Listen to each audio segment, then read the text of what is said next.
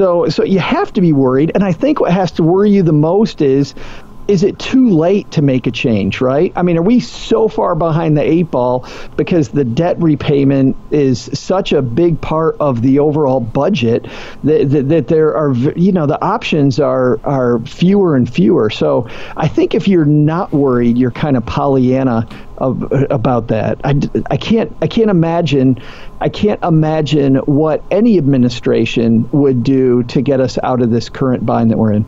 It's been 115 years since investors had an opportunity like this. The Rockefellers, the Vanderbilts, and Henry Ford made a fortune from the last energy-powered vehicle revolution. Let's seize the moment in the hottest sector in the world right now. Visit crushthestreet.com/win. Hello, everyone, and welcome into crushthestreet.com. I'm joined today with a brand new guest of the very popular website, stackingbenjamins.com. In fact, Kiplinger magazine called the podcast the best podcast. They got deemed the best podcast, and I'm here with the host, Saul, Sehy. And if you go to the website, you can sign up and receive the white paper called Launch Your Financial Rocket, Why You Shouldn't Take Advice from Dave Ramsey, Susie Orman, or the Motley Fool. And I'm looking forward to discussing money and the markets with him today. Joe, thanks for joining me. Kenneth, so glad I made the cut. Thanks for having me. Well, Joe, we actually have some interesting things to talk about. The markets are a little rattled at the moment. I mean, it would appear to be. We had the election yesterday, which was quite a Brexit-type reaction with the markets, Trump shocking the establishment, and really coming out as the underdog. And the futures markets were down, I think, as much as 900 points yesterday. Gold was up. But then we wake up today and the markets are up. Stocks are up and gold is just sort of flat. So we got to talk about what your initial reactions are to all of this. I think it's definitely last night as we record this was... And the thing I think we need to remember with Brexit was that it was a trap, right? If somebody tried to sell based on what happened during the Brexit downturn, you got burned. So we definitely don't want to fall into this. The sky is falling. Things are going to be horrible. And I also, I don't want to take the other tact either, Kenneth. I don't think that I want to be, well, now everything's rosy. Everything's going to be better. The new administration's going to wipe away all the Washington cronyism. That's all going to be gone. I think right now, if I'm a prudent investor, I think I'm still in I don't have enough information to make a great decision stance. I think that's probably the best thing I could tell your listeners. Yeah. Does it concern you that, we've seen reckless QE, money printing from the central banks? In 2008, there was $800 billion on the Federal Reserve balance sheet. And then, now it's $4 trillion. And the reaction to the 2008 crisis. And, we've essentially just blew this bubble right back up. And, we're due for another recession. And we've the Federal Reserve at least is out of ammo. I mean, we're at 0% interest rates. They're talking like they're going to raise interest rates. But, really, I mean, it's anyone's guess whether they're going to be able to do it. And, we saw what happened last year when they raised interest rates. The markets started off the worst ever on record. January was the worst record stock market down month on record. So, I mean, what are your thoughts in general with the current situation of the economy? Well, imagine, Kenneth, if you and I ran our personal budget the way that the government, and not just the U.S. government, you look at a lot of the European governments too, run their books. I mean, we would have been long into bankruptcy, right? Because we don't have this printer in our basement where we can just go print more money.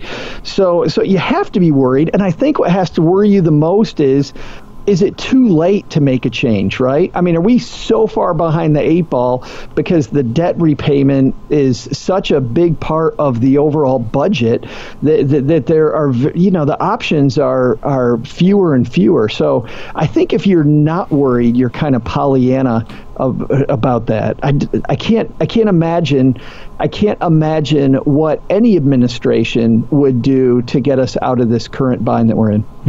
And what are your thoughts on gold then? I mean, are you concerned about the current U.S. dollar system, the fiat currency system that's in place? Well, that's kind of the quick answer is yes to your second your second half of that, and the fact that the dollar's not tied to anything. But what's funny is gold has its own challenges.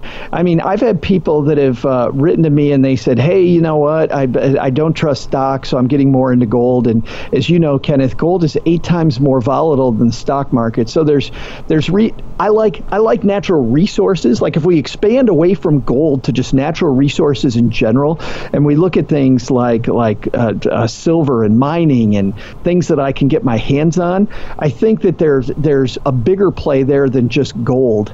Gold's a tricky one by itself. I kind of like the more diversified approach. Yeah. Well, I mean, what do you suppose the end game will be for all the problems that are existing around the world with the currencies and the loss of faith in what governments have become? Well, the frustrating thing, and this is our my take, is that being a guy who's been in the trenches with families, those types of questions are kind of above my pay grade, and I'm not trying to dodge a bullet. I'm just saying that what I look at is where are things at and how do I protect my money, right? And then as I get new data over time, I then input that data to my financial situation and what my long-term strategy is. So I think what I really want to do is I want to make sure that I've got downside protection on my portfolio, and I'm very clear with what my methodology is. So maybe I'm a guy who is using an option strategy where I'm buying puts based on the value of my portfolio, and as things sink, then I know that for really that small insurance price, I've got an option there. Maybe I have stop losses on my stuff. Maybe I'm just using an asset allocation where I'm very quickly making changes to my asset allocation when things move. I mean, Brexit is an example. Just using that, so diversified asset allocation, very simple strategy, right? All we're doing is we're putting money in different pockets. Kind of boring. When one asset class goes down, I'm then filling in that with something else. If I had done that, that very week of Brexit, and I had then just rebalanced my portfolio, then I took this very simple, boring strategy that might not be the answer overall to my downside protection, and I actually made some lemonade where we just had lemons. So, but no matter what your downside strategy is, I think not having one is the biggest problem that I see out there. Everybody has ways to grow their money. People don't think enough about what you talk a lot about on the show, Kenneth, which is how do you protect it? Sure. Well, you know what? I'd like to get into that a little more with you. I mean, we are right now, looking at stock market valuations at the highest, basically, debt to earnings ratios of the century, above really what they were in 2008. So, what are your strategies at the moment, if you wouldn't mind getting into some of these? No, that's fine. I'm very intrigued right now with the one that I just mentioned, which is the option strategy. If I can purchase the market where it's at now, let's say that, over long periods of time, the stock market goes up, roughly to 10.2%, right? Over long periods of time. So let's just take that. We can never call when the market's actually going to drop, but like you said, it's been an extended, protracted run up, and now these valuations are very high. In fact, it's funny, we had on our show somebody from one of these new fintech machine learning companies. It's called Kavout, and you look at all all the Kavout data that these guys are looking at, and I'm not affiliated at all with their company, I just think it's pretty cool to look at their site. The market looks way oversold. I mean, you can't find anything on Kavout that shows that there's not danger ahead. So let's say that the market does continue to go up further, though. So for the price of maybe 1%, I'm buying this option that allows me the fact to continue on the growth train, and the second that things turn the wrong way, I get to buy back my portfolio at the value that it's at now. So I give up 10% for 9%. And then when the market goes down, now I have this option to buy it back. I'm really intrigued by that. I'm doing back testing right now on that right now. So I can't say that that's the answer for all of your listeners, Kenneth, but it certainly is an intriguing way to look at this problem when we don't know when the shoe's going to drop. Joe, and I know you spend a lot of time speaking to a lot of people, and we're talking about finance here. Any interest in things like Lending Club and some of these websites that offer returns for people who are looking to invest their money? Do you like those types of sites? I do. In fact, I think that we're going to see a lot more of that now that the crowdfunding rules have opened up. So not just Lending Club where I'm lending people money to do whatever they have to do, but we've seen this happen with real estate now, where with the new crowdfunding rules, where instead of going out and buying a house, I can loan money to you, Kenneth. If you're somebody who's a house flipper, I don't have to become a house flipper. I can score a pretty good return on my money just by loaning money to you doing that. I think we're going to see that in a lot of different places, and that brings up some different dangers. I mean, if the economy falters, I think more and more people are going to turn to entrepreneurship. So I think that's exciting, but it also means there's going to be a lot of people out there with some pretty crappy ideas, some pretty rotten ideas that they're going to want me to invest in. So with a place like Lending Club, they've really automated it, right? And they've shown you they make it really easy for you to diversify and loan a lot of different people money. People that I know that are doing this are earning 8, 9, 10, 11%, which are some exciting returns. But you also look at the more risk that you take, the more when the market turns that you could potentially see a lot higher default rate there. So do I like it? Absolutely. Do I like it with all your money? No.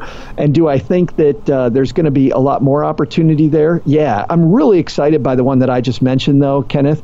I'm excited about these real estate companies. I think that that's a good opportunity to get into something with a more turnkey approach than having to go out and flip houses myself. Yeah, no, that is really interesting. Any indication that these are potentially Ponzi schemes, or right, any way to ensure people that they're not? Because it just seems so easy on the surface. So the way you are able to just kind of walk in and throw your money into these services and start receiving the pretty substantial return.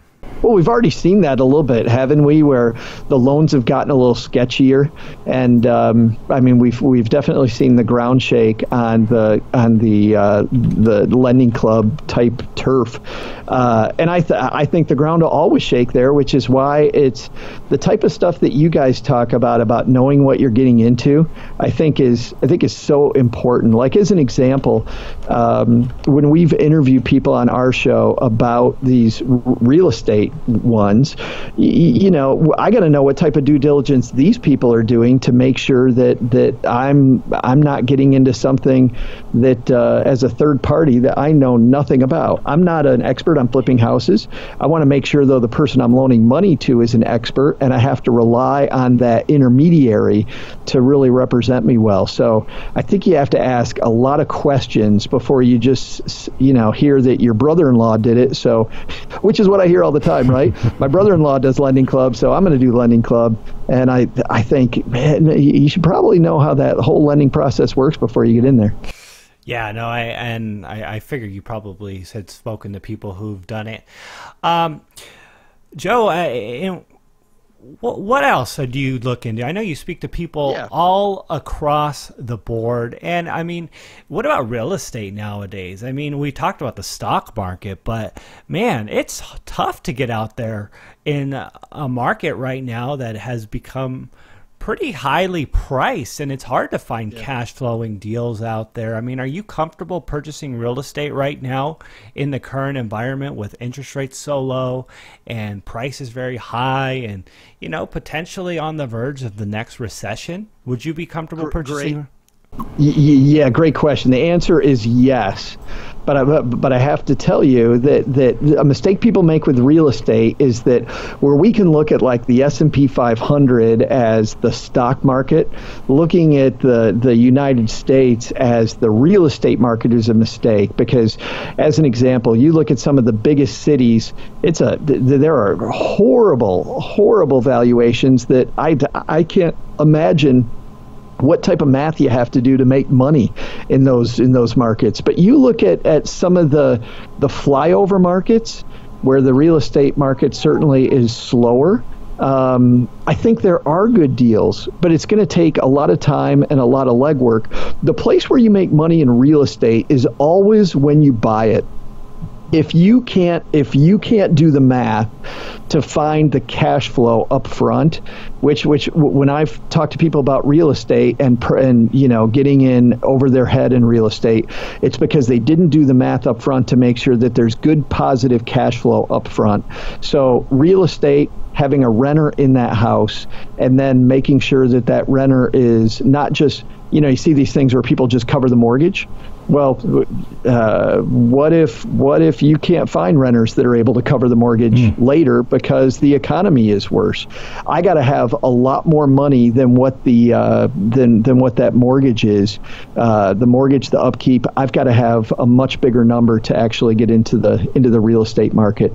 You know, a friend of mine, Paula Pant, at affordanything.com. She's written extensively about that, and I would point people to her because she has some great equations on her site, and they're actually fairly easy that you just walk through as you're evaluating real estate, and it's a nice series of filters to go through to say, is this a property I could afford, is it not? But to your point, Kenneth, you know what's coming back most of the time is no, because valuations are so high. Yeah. It's a really frustrating market across the board. I mean, you can't buy bonds right now, right? Because the other shoe's going to drop there. It's dangerous to buy stocks right now. Most of the real estate markets are overheated. Why don't we just go invest in beer? You know? Wow. You know, and when it comes to real estate, it is really difficult to even make money when it is cash flowing, because you know how it is. You have a property, and then all of a sudden the air conditioning goes out, and that's a big fix. And I was talking to Marshall Riddick a while back, and he even told me, he said, hey, you know what? You really don't get anywhere fast in real estate with just cash flow. It's really the appreciation and the leverage that gets people ahead, because, you know, expenses over time will get you. And well, I totally agree with that, Kenneth. Not to cut you off, but I agree with that, and that's the issue. That's why that delta has to be so high on the cash flow, is because when these unexpected things come up, I can't have it cut into that appreciation on the property. I've got to make sure that the maintenance, the upkeep, the taxes, all of that stuff is covered, so that I can actually realize the appreciation on the property. Right. Yeah, no, I have actually a couple in Memphis, Tennessee, in an area that, you know, most people probably wouldn't touch. And I love these properties. I mean, literally between the rent I get after expenses, like you're talking about, all those expenses, the house literally paid for itself within 6.5, 7 years, both of them. And when you consider it from that perspective, even if I sell it for zero now, it burns to the ground, I don't get any insurance money, I literally lost nothing other than the time value of money. But I mean, so anything beyond what I get now, you know, as long as I don't go into the negative territory here with expenses, is all gravy. And when I look at it from that perspective, it's literally paid for itself after 7 years. So I love that. I love that. And what's great about that, Kenneth, once again, flyover country, right? I was just looking at a house, actually not far from Memphis in Little Rock, which is 2 hours from me, and a similar situation. I haven't jumped on that property yet, but I think that I think you're right on there with Memphis. Flyover USA, I think, is where your real estate deals are right now. Yeah. Well, Joe, I want to continue this conversation here, but we're getting to the end. I want to give you an opportunity to let the audience know what they will receive if they visit you at their website, and just the exciting things that you guys are doing. Absolutely. Well, thanks again for having me, Kenneth. And I could talk about this stuff for hours. I absolutely love the show. So Stacking Benjamins is more of a podcast than our website. You can get it anywhere podcasts are distributed. So iTunes, Stitcher, Google Play. Our show is very, very light. It is definitely, the joke we have on the show is that if you learn something, keep it to yourself. That's your problem. We're more like Car Talk. It's a magazine style show. We go over headlines. We take a couple listener questions. We have a guest, but those guests a lot of time are lifestyle. We cover everything from entrepreneurship, like a gentleman that was on just here recently on the show from the CW show Hatched, to big financial advisors like Rick Edelman, to people that are doing things with the crowd sharing economy. A lot of people trying to make some extra money around the holidays, maybe deciding whether Uber driving, or like you and I talked about, we kind of touched on this, but some people aren't doing long-term rentals, they're doing Airbnb instead. So even if you're not buying new real estate, doing that. So we're all over the board. It's stackingbenjamins.com, and the white paper that you mentioned at the start about gurus, it's an incendiary title, but really what I'm saying there, and you can get more, and it's a free white paper, which is my passion, which is I think people line themselves with the wrong guru. I don't think there's anything wrong with Dave Ramsey, Susie Orman, or with the Motley Fool. I just think that people that shouldn't be listening to Dave Ramsey are listening to him. People that shouldn't be listening to the Motley Fool are listening to them. So if you know what you want first, and then stick the right guru in the spot, you're much better off than just believing that, Dave Ramsey is the guy who has all the answers. Well, I love it, man. You're an inspiration out there, and you're giving people options, teaching people how to make actionable and take actionable steps with their life, and kind of navigate through this really, really volatile economy. So again, thanks for coming on the show. Yeah, thanks a lot, man.